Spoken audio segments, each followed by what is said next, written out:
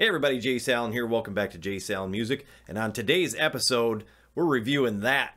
Stick around.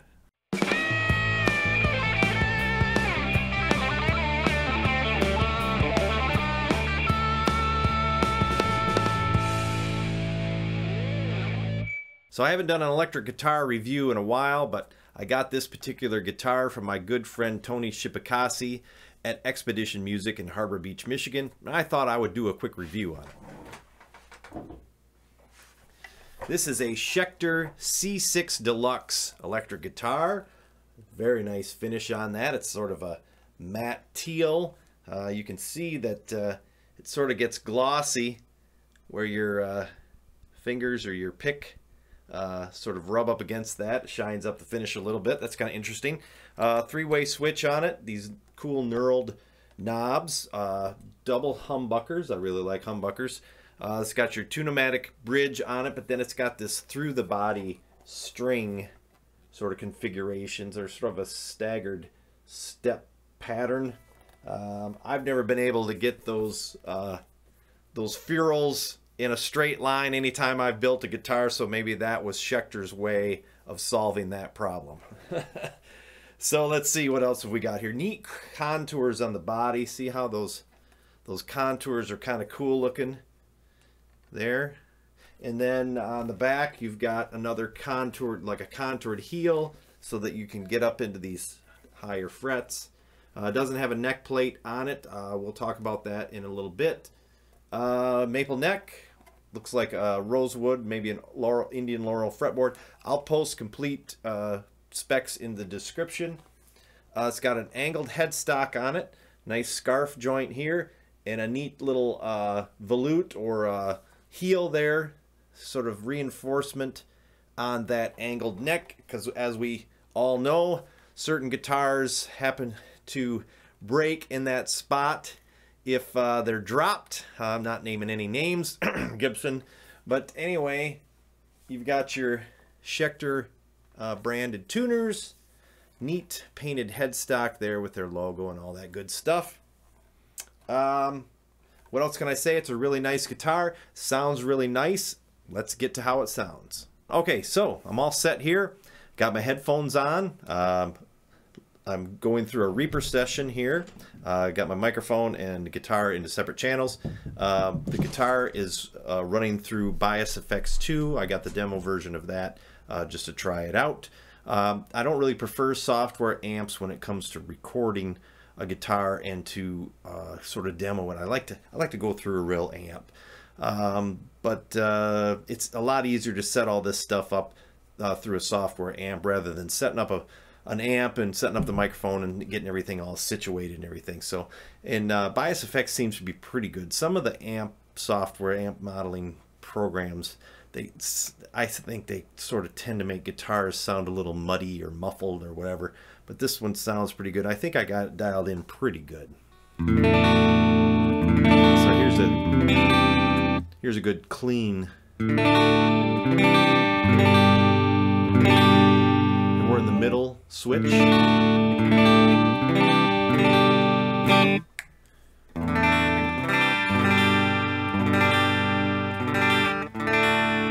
Actually probably turn it up a little bit more.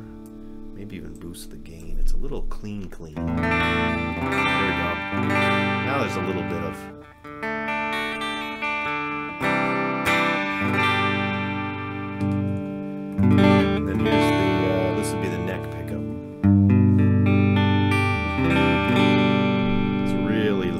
really low.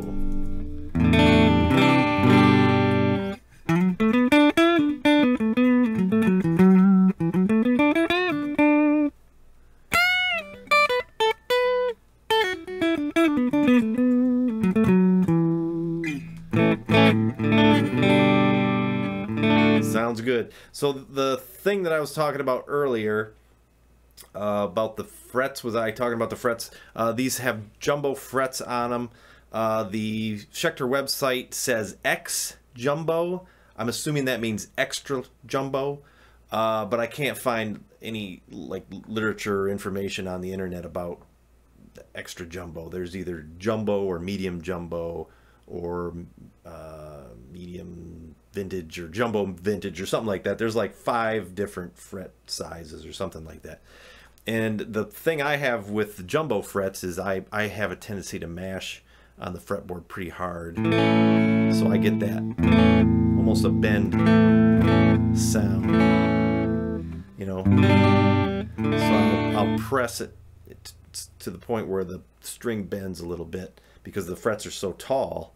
So it, you know, on either side of the fret, it actually bends the string. So you really need a light touch when it comes to jumbo frets, which I don't really have. So this isn't necessarily a guitar that's ideal for the way I play. And then one thing I noticed about this particular guitar is the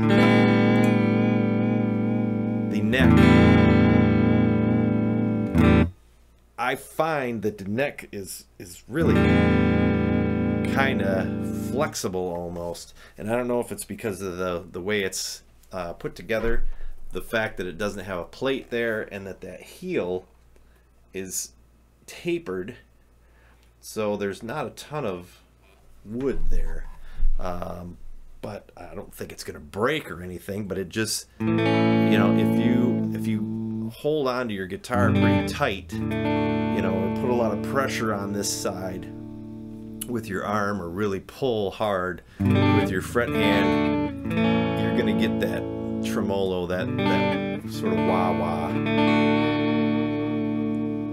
which I guess, if you know, that's the kind of effect you're after, that's cool. But I was finding that I was doing that inadvertently with this particular guitar, so that's one thing to keep in mind if you happen to get one of these.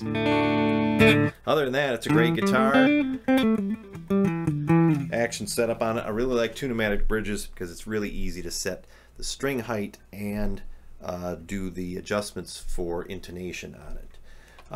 So yeah, so let's put some drive on here and listen to it that way. This is just like a tube drive.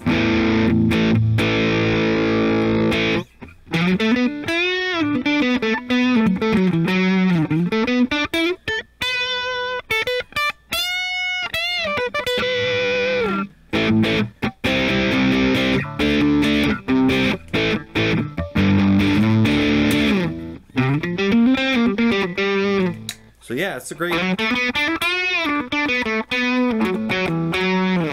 great sounding guitar. Feels good. I like humbuckers. I think I'm really sort of leaning towards the humbucker sound more and more. I'm really kind of losing my affinity for single coils. I don't know why. So anyway, this is a really nice guitar. This is the Schecter C6 Deluxe. Check it out. Hope you enjoyed this video, and we'll see you next time.